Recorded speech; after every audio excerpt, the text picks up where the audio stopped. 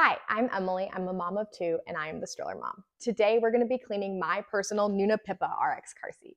However, I will say these same guidelines can be followed for almost all of the PIPA car seats in the Nuna lineup.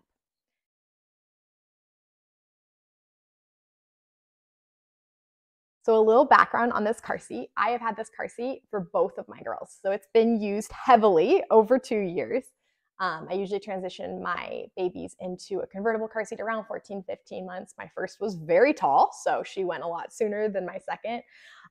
But with proper maintenance and care, this car seat holds up really well. I mean, this has been heavily used for 2 years and it still almost looks as good as new, which is so nice. So I really appreciate about the Nuna how easy it is to clean. And I think after a few times, you will be a pro at it and you'll never need to watch this video again. So let's start by removing all of the inserts that are in the car seat. So you want to start by removing the hood. There's a little piece of Velcro in the back here, and it just threads through the straps. I have an older baby, so my shoulder straps are already at the highest setting, but if you have a new baby, they'll be at the lowest setting, and so it goes in the one above it, and that's the hood insert, really easy to remove. And then the lower one, which you only use, I'm pretty sure it's up to 11 pounds. We can check here in a second. It just feeds through the crotch buckle. So you can just kind of pull, and you can even do it with the crotch buckle pad on it, and it comes right out. And yes, it can be used up to 11 pounds. So you're using this for a very short amount of time, depending on how big your baby is. But both of the inserts can be easily washed with all the other materials from your car seat, which is great. So I'm going to set those aside. Then I'm going to go on ahead and remove the other inserts or the other covers. So I have the shoulder belt covers, and they're just 2 snaps on them. And I will say my second baby was a happy spitter, as they call it. And so I ended up washing these all the time. So I would just take these off and throw them in because they were always covered in Spit Up, which is kind of gross. But it was nice because you don't have to always wash like everything. It's nice when you have a new baby to wash everything before you bring your baby home, but especially in the early days, you are generally able to just wash the inserts or wash the covers. So the crotch cover is unique, and I love, as someone who has other Nuna PIPA or Nuna car seats, like the Nuna Rava, I love how the crotch cover is protected or stays on. It has like a little piece of like ribbon that feeds through the buckle. Just kind of have to pull, but it actually stays on. Like I've never had an issue with this thing coming off. And so you'll feed it that way, but you can kind of see that piece there. So then now that we have that, we're going to want to head and start removing the main cover. And so there are some plastic pieces underneath, and they just kind of pop out. They like slide in right there. Start by removing those. And then you kind of work your way up. So there is the strap release right here, and you just kind of stretch it. I have had this car seat for several years, so it's pretty easy now at this stage, but you might have to really tug and pull at it in order to get it up, and then feed it through the buckle. And you're going to see my car seat has a lot of snacks in it because we're in that stage of the car seat. There's a little clip on both sides here. I don't know if you can see that. That comes off right by where they like hold the buckles. So you pull that off. And then at this stage, I generally will flip the car seat around, and you have to unthread the harnesses. So let me show you how I would do that. So you keep the hood up. But you can see here, oh, do you hear the snacks? Yes, we'll get to that in a minute. There are underneath the bars, which is super important. I'll show you that when we put it back together. But there's just like a little hook here. And so you just kind of feed the straps through on both sides. It's really easy. So right there, you can see the hook. So once you have that off, you can turn it back around and then just pull these through. And so the crotch buckle, you don't need to remove or do anything on the back, but for the straps, you will need to feed them through the holes here. But I'm going to go ahead and go back to the top. Leave the hood on for the time being. There's Velcro in the back. Pull that up. And then similarly to the front or the like the bottom. Yeah, the bottom. You'll just kind of pull this plastic piece out and then just kind of pull it around. You never want to remove the foam. Always leave the foam, all of that in place. And then the second hardest part next to the release is you have to kind of stretch it to get it around these release buttons on each side of where the bar is. And so you just kind of stretch. There actually is another hook here behind the hood. Oh, do you see all the snacks? Yes, I will show you how to what I do there usually. Remove the snaps on both sides, and then you'll see here, there's like a little metal hook and a plastic hook on each side of the bar. So you can remove those and then just kind of feed it around the button on both sides here. So there you go. And then the last part is you will need, I'm gonna try and position this where you can see it. You'll need to turn the chest buckle. So you'll feed both of the buckle straps, but this piece right here, you'll have to feed it through sideways to get it out. So just kind of tuck. I know this seems complicated, but like it does get easier. Just a lot of feeding. Partly why I made this video is when I first cleaned this car seat, it was like, wait, should it be this hard or should it be easier? I don't know. Okay.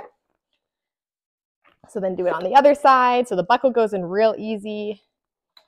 And then just turn the chest buckle sideways and feed it all the way through in the strap. And there you go. You have your cover. So you can put that in the pile with everything else. And then the last thing is I have only ever washed this hood one time. Actually, when I first, maybe twice, maybe right before I brought both my babies home from the hospital. It really holds up. I mean, we've recently had some snacks in here, so there's a little bit, but I usually can just treat it with a cloth. It's like a damp cloth. I'll just wipe it. But if you wanted to clean it, it's really easy. There's 2 buttons on either side here, and you just kind of pull this out. You can see the plastic, and then it literally just feeds through. And then if you want the dream drape, or I think they call it the sky drape now, you can just unzipper this and open that, and that way it gets washed as well if that were to get dirty. And then you can throw it in there.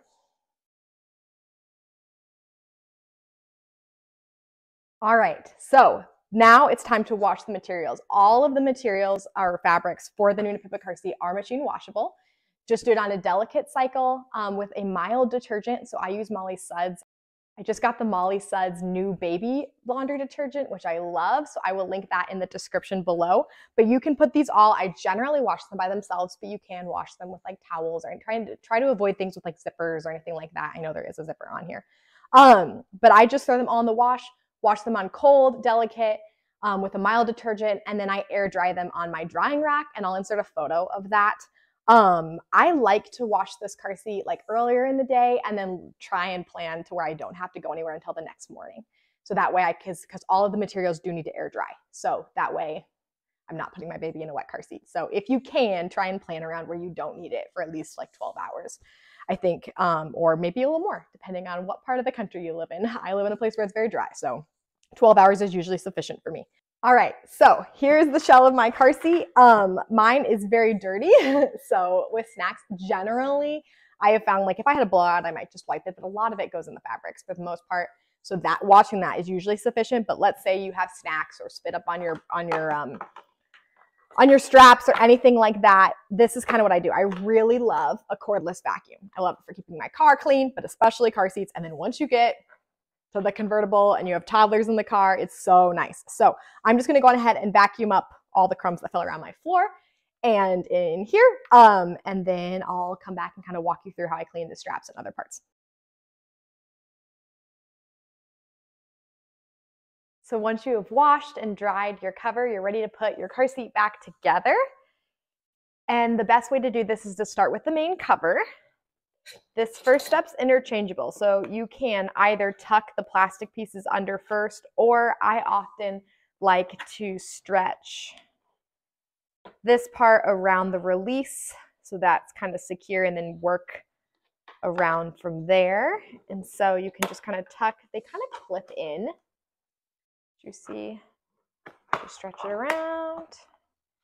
And there's one on each side, and then also on the 2 on the bottom. You'll hear them kind of clip in. So that's great. Then you're going to want to feed through the crotch buckle right there. And then at this point, it's probably best to do the main straps. And so this is I feel like the trickiest part of putting it back together. So what you will do is find where those holes are on the bottom right here and feed through the strap. And remember, for the chest buckle, you're going to want to turn it sideways and feed it through that way. And then the buckle should slide in pretty easily. And then so now you have that here. I'm seeing some area where I forgot to vacuum, so good to know. You probably won't have this unless you're cleaning this after you have like a 1-year-old. Okay, and then you're gonna go on ahead and slide through the other side. There we go. The covers, you can kind of position them now to where it's like, okay, I know this isn't twisted on both sides here.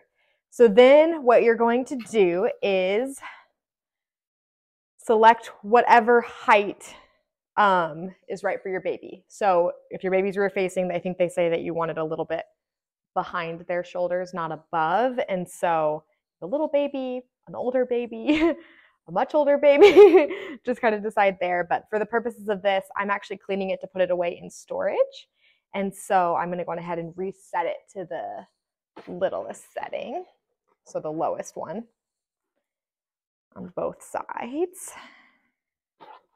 Kind of feed it through. And again, just take this opportunity to make sure, all right, is this twisted? And it actually was. So then you're gonna tip your car seat over. And you'll see you have, oh, well, I'll go back and get that one.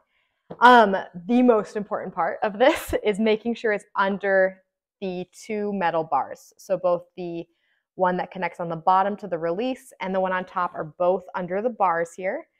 You're just going to slide it in and it will kind of catch on the metal hooks. So I have that side done, and then when I turned it, of course one side fell out, so we'll refeed that through. There we go. And same thing, go under the metal bar and then around right there, which is good. So now you're good. Go on ahead and start working up. So you can start by putting this clip here and then positioning through those little release buttons and stretching it around there on both sides. And then there's another metal hook that goes under there right by where the canopy or hood will go. And then this part just kind of stretches around. And then I like to start on the other side. So again, putting that plastic clip here, stretching it around that release. There we go. Okay. And then there's one more plastic piece here that kind of tucks in at the top. So stretch it, and then tuck that in. There's like a little gap in the plastic that you'll feel. All righty. There you go. All right. So now you have the main cover on. At this point, you can go ahead and put on the infant inserts, which are really easy. And they say the head strap cannot go through the same slots as the harness. So always do the one above it. So feeding that through. And then it just clips right there on the Velcro. You have that all set to go. And then the infant insert, all you have to do for this is just feed it through the crotch buckle right here, which I will say is easier, although not impossible, when you don't have the cover for the crotch buckle on. I love the little buckle holders for this car seat. It's just so easy. I know the newer ones they're doing are magnetic, which is even cooler, but there you go. So now you have the infant insert in, and then you will want to do the 2 shoulder strap covers and the crotch buckle. So the crotch buckle goes through here, and then you're going to feed the little ribbon through the bottom below the buckle. Now the last step is the canopy. So it's really easy. What I would do is start off by tucking in the Dream or Sky Drape. I still need to really look up on why they changed the name. It was the Dream Drape, but they recently changed it to the Sky Drape. So I'm wondering why. If you know why, comment below. I would love to know. Been meaning to look that up. But when I was doing research for this to make sure that the cleaning instructions were consistent across, that's what I was seeing. Okay, so now go on ahead and tuck that in. You can zipper it, and then you will feed through. Let me just find where it is. Okay, so feed through on the canopy, that plastic piece that went around. There you go. And it should pop in really easily here. on both sides. There we go. There we go. And then there's a snap on both sides as well. So just snap that to kind of secure it to the main frame of the car seat. On this side too.